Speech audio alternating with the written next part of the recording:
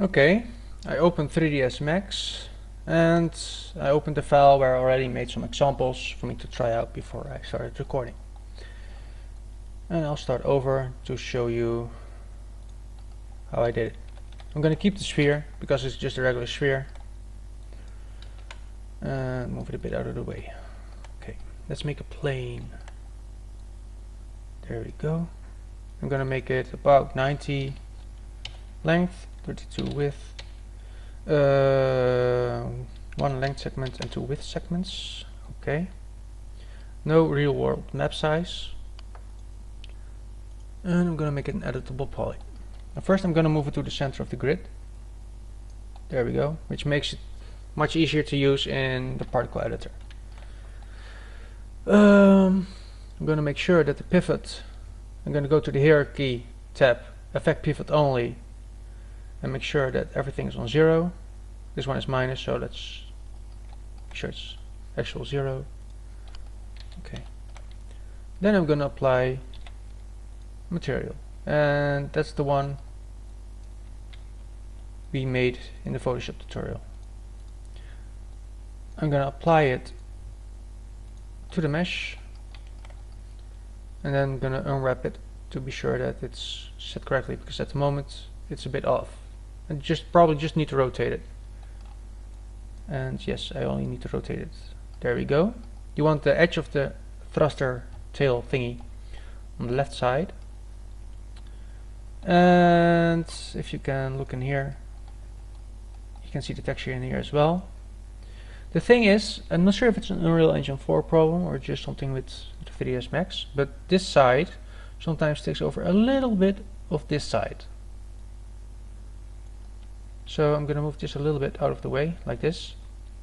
And like I told you in the Photoshop tutorial, I wanted this part to be black, and therefore I can do this to be sure that there won't be any weird edges in Unreal Engine 4.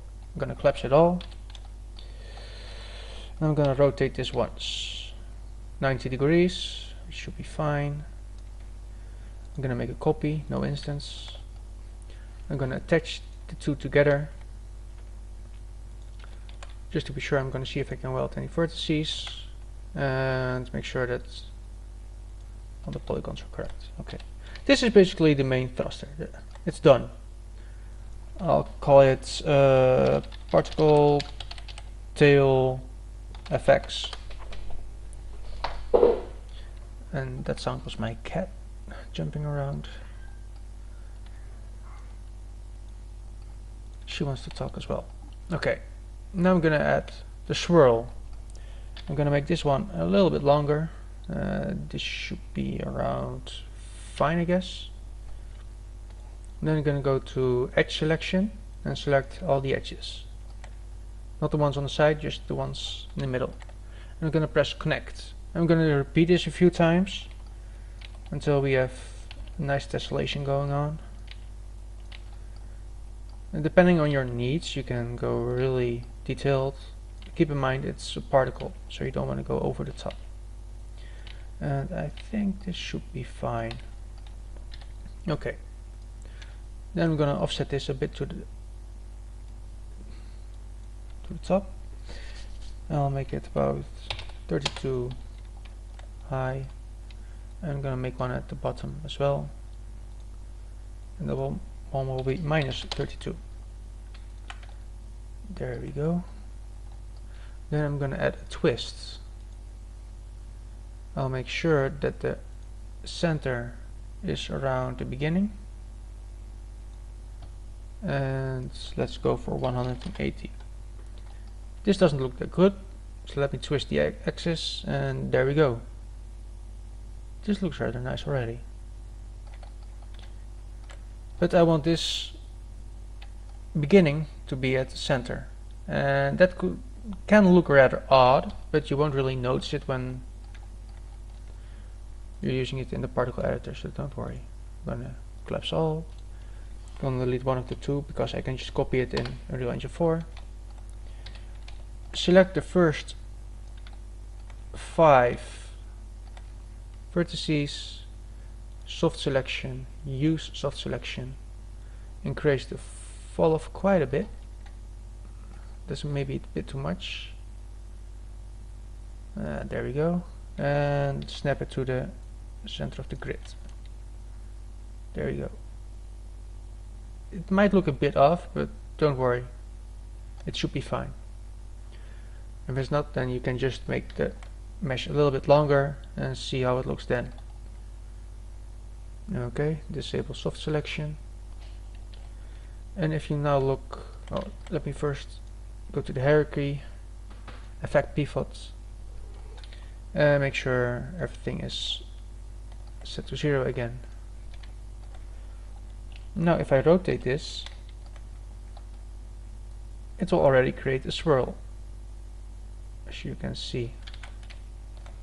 Okay, that's the swirl. We're getting somewhere.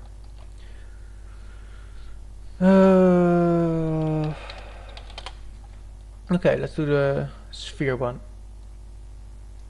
There we go. It shouldn't be this big, but 32 radius, and I think 16 segments is alright. Okay, let's make sure everything's on 0. Real world map size is off. Go to editable polygon and delete a lot. First delete half of it and then delete another half of it and do that once more. So you only have these 16 left. Then apply the texture to it, which makes it easier to see what we're doing. Go to unwrap UVW, open editor. Let's go to polygonal selection, planar map, and just press best align. Back normalize, rotate it once, and as you can see, it's inside everything. It should be fine. But like I said with the previous mesh, you might want to move this a little bit over there. Okay. Gonna class all, and then I'm gonna copy that 3 times in rotation. There you go. And as you can see, the thruster tail part will show quite nice in the editor. I'm gonna attach them all together. Select all vertices, press weld. Make sure that all the polygons are in the same smoothing group. Maybe press re-triangulate one time, just to be sure. Okay. And now there's another thing. I want the pivot to be at the front. So I'm gonna go to the snap, select the top, move it here. Go to the hierarchy once again, effect pivot only, move this to 0, 0, 0. There we go. We're almost done. Now we're going to do one that's a bit more difficult. Well, not difficult, but just takes a bit more time. Another sphere. There we go. Let's make it 32 again. This time with 15 segments. No real map. Doesn't really matter, but it's just easier. Editable poly. And now cut off only the bottom part. Okay. And I want to have 3 sections over, so let's delete all the others. There we go. Again, apply the texture to it and go to UVW. Go to the polygonal selection tool, select it all, press planar map,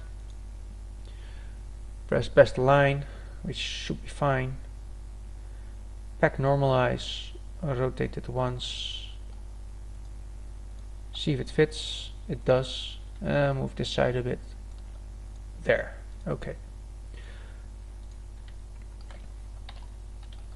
And now I need this to rotate 72 degrees if I'm correct. Let's be sure. I'm gonna get my calculator.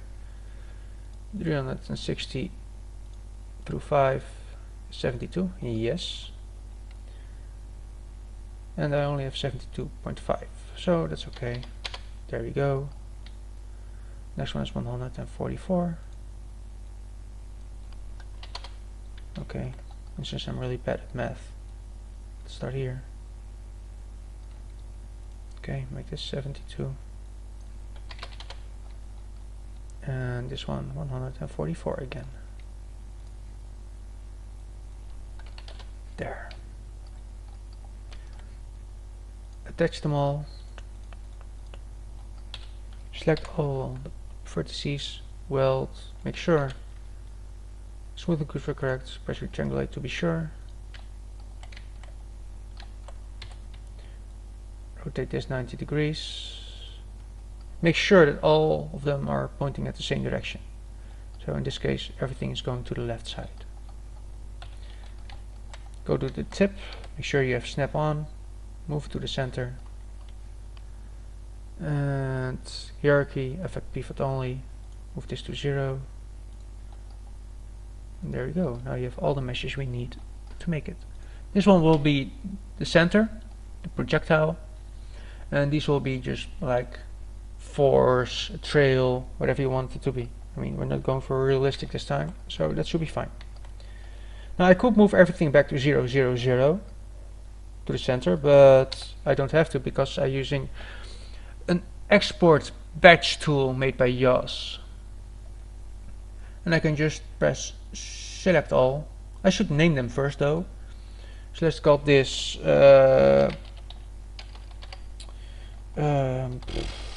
projectile. This is the front. I'm going to call it shield because I have no idea what else to call it. 01. I'm going to copy that. I'm going to call this one 02. This one will be particle tail effects, and particle tail effect. This one should be 00. This one. I'm just naming them rather random now, so I suggest that you name them better than me. Okay, select them all, and I just press export selected. I'll get the FBX options. Okay. And they were all exported at 0, 0, 0, which should be fine. Okay, now that's done. I can finally move on to Unreal Engine 4. I'll see you in a bit.